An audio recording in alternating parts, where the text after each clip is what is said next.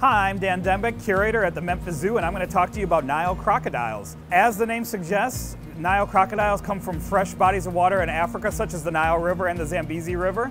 Weighing in over 900 pounds, it's scary to believe that they're actually the second largest crocodilian species, second to the saltwater crocodile in Australia. Nile crocodiles can eat up to half their body weight in one sitting. However, afterwards they'll go months without eating.